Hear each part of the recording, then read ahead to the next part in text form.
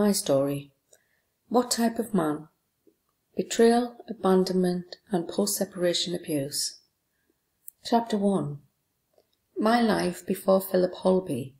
December 2006. It was the week before Christmas and I was in shock and running completely on autopilot mode. I was meant to be on holiday in Tenerife with my partner John. Tragically, we never made it to the metro station that was just a walking distance from the city centre apartment that we rented. We were packed and ready to leave with our suitcases. We'd locked up and started the short walk to the university metro station that would take us direct to Newcastle Airport for our flights. We had walked as far as the bridge across the train lines that would take us down to the platform, when I heard a stumble from behind me. As I looked around, I saw John stagger forward while dragging his suitcase behind him. He took a few steps and then fell forward. His head hit the post of the streetlight as he fell to the ground. I knew that he had not been well in the past few months, but he didn't complain or seek further medical attention since the last episode he had experienced way back in September. I rushed to help him. He was unconscious. I had to lift him up from where he had fallen, his head trapped between the lamppost and the panels of the bridge. I moved him onto his back with no one else around, then as he lay there I called for assistance. I was talking to the person in the call centre who was giving me instructions, telling me to start a heart massage, which I started to do. Then I was conscious of people walking by, and one young man suddenly bent down and took over with the heart massage compressions. I stood there watching in disbelief. I could hear the sirens of the ambulance in the distance. It seemed like an absolute eternity while I was watching this young student performing the compressions on John's motionless body. He only stopped to allow the paramedics to take over once the ambulance arrived. In the process of the changeover, I noticed a smile on John's face. At that point, I had this little voice inside of me saying, "He is gone." I had this inner thought that he has just met someone he knows and is happy to see them. His sister perhaps, who had died some time before. A few days later, and I am dealing with funeral arrangements. I'm sitting in the kitchen after having had a meeting with the vicar who was going to be doing the funeral service. He had just left. The radio was on, and I was sitting there. A song was playing, and the words caught my attention. That song was "Keeping the Dream Alive" by Munchener Freiheit. The lyrics were produced with permission. The hopes we had were much too high. We're out of reach, but we have to try. The game will never be over, because we're keeping the dream alive. I hear myself recalling things you said to me that night it all started, and still the rain is falling. Makes me feel the way I felt when we parted. The hopes we had were much too high. We're out of reach, but we have to try. No need to hide. No need to run, 'cause all the answers come one by one. The game will never be over, because we're keeping the dream alive. I decided I was going to be keeping the dream alive, the dream we had to run the business together. I chose to purchase this song, and it was played as the people were leaving the funeral service. What did I want? In the weeks that followed, I must admit that it was a struggle. When I felt emotionally well enough to go back to my job, I was allowed a staged return. This was an enormous help. 2 days a week, then 3 days and 4 days, building up to full time again. Even so, I did sometimes have to retreat into the loos or go grab a quiet coffee and sit alone because the tears would start to flow. What did I write down for my future? For a long time, and since I studied a lot of personal growth and personal development material, I have believed in writing down my goals and what I wanted to achieve. That could be health, money, relationships, or environment or home. Quite often in periods of transition, like when you lose a job or get divorced or the death of your husband or partner, there's a period of confusion, grieving, and sometimes fear, when you are in the mindset of, how will I manage now? How will I manage on my own? What will I do now I have no job? How will I survive with less money coming in? How can I pay the mortgage now? Sleepless nights, restlessness will all add to the stress of the situation you find yourself in.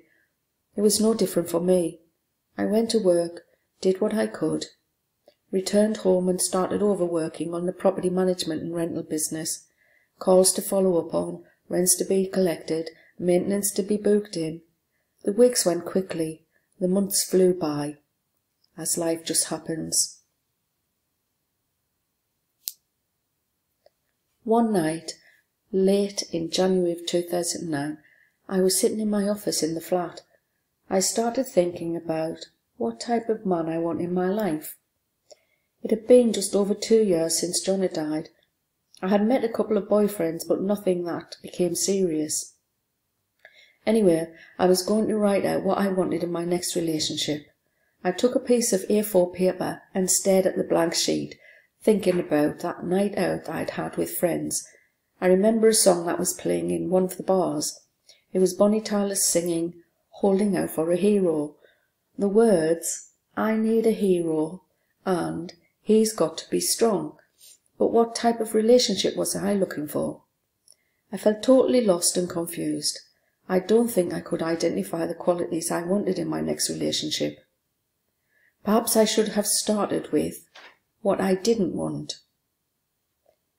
Anyway, I wrote on the paper that I wanted a kind and generous man, a friend, a lover, a soulmate, someone to laugh with, someone who I could go on holiday with 2 or 3 times a year, a strong man, a confident man, someone to share my life with.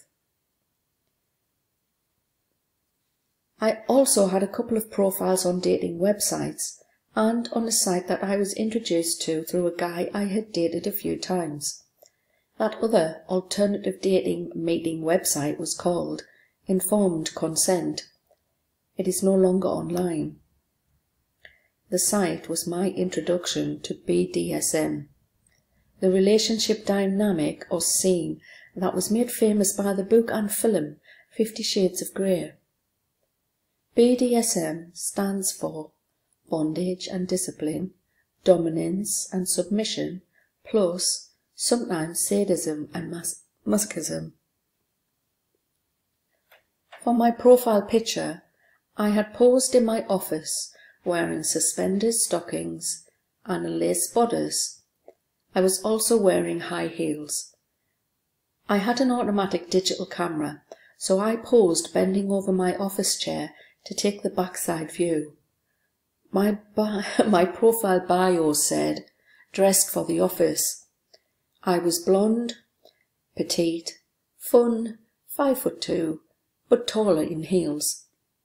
Within days of that profile going on that site, I was chatting to more than 10 guys that were as far away as London and some a little closer to home, in York.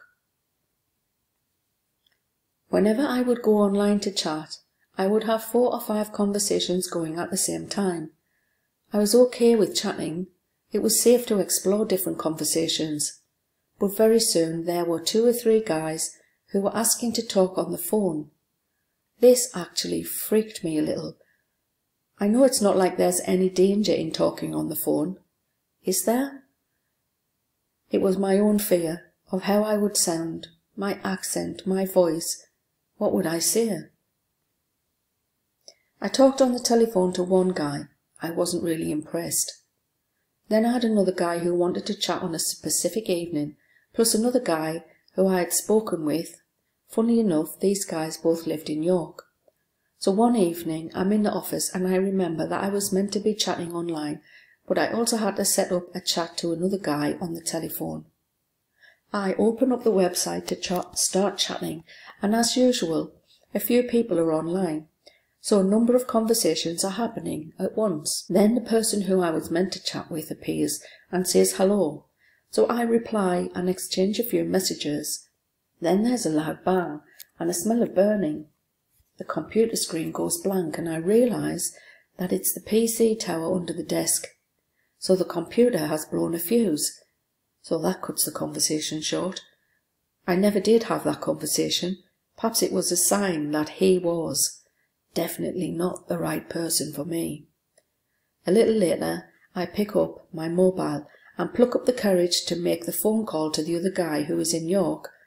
The phone call lasted longer than I thought it would, and he sounded really nice.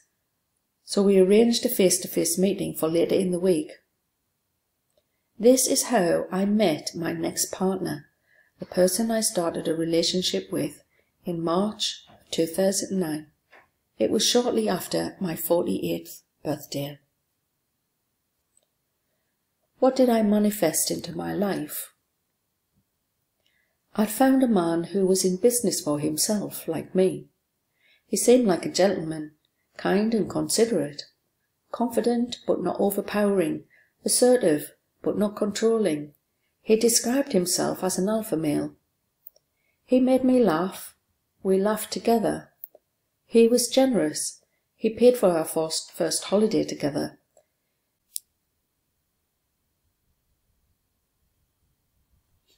It was my belief that I had found the man that was to be a friend, a lover, and a soulmate, someone that I would share my life with. Of course, I was cautious at first. I realised that I should tread carefully. Like any new relationship, you need to take your time to get to know the person before you throw all caution to the wind.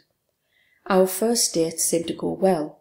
I remember that I was impressed by his honesty. He told me a number of things about himself that I took at face value.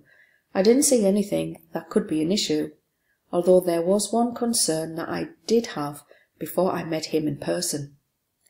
He had told me to look him up on the internet, to do some due diligence, and before our first ever meeting and lunch date, he advised me to contact a friend and tell the friend that I was meeting someone new, where I was meeting and what time, and what I should let the person know when I had met to let them know I was safe.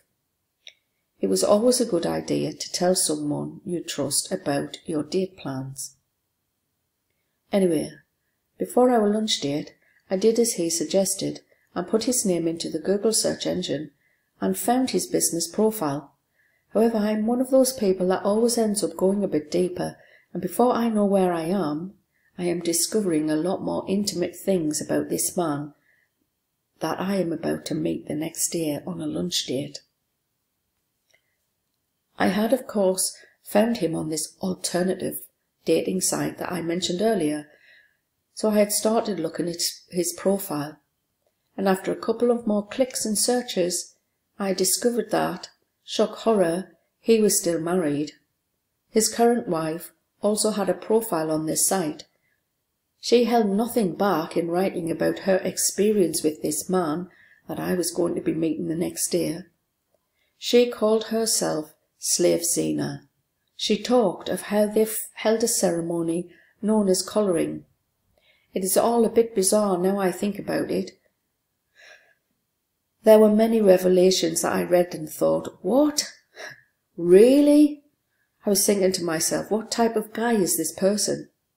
Perhaps I will need to write another book about some of the experiences I had and some of the situations that played out, but this is not the place for those things. What I did know was that for some very strange reason I still wanted to meet this person. On our first meeting, I felt unsure of how I would come across. I also made a decision not to let him know or say anything about the research and finding out about his wife, or Slave Zena. I did say earlier that I was impressed by his honesty, because he told me he was still married. He told me that the relationship was over, that she had moved out, and he was now on his own. It was March 2009, and it was just a week or so after my birthday. He told me he had spent his last birthday alone. His birthday is just a few weeks before mine, in February. He also told me a number of other things about his life or lifestyle. He even told me he had been a serial adulterer in his long-term marriage with his ex-wife and the mother of his children. And I was impressed by his honesty. I have this inbuilt trust mechanism. I didn't think he was lying to me or making any of this shit up. So there you have it. I manifested a man who had been a serial adulterer because he was telling me so.